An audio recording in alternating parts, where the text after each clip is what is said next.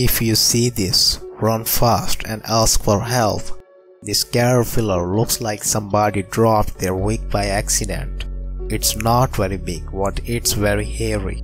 You might think that because it's hairy, it's tender to touch, but don't let that fool you. In fact, if you touch the hairs, they will penetrate your skin and sting you. Wow, that doesn't seem fair, now does it?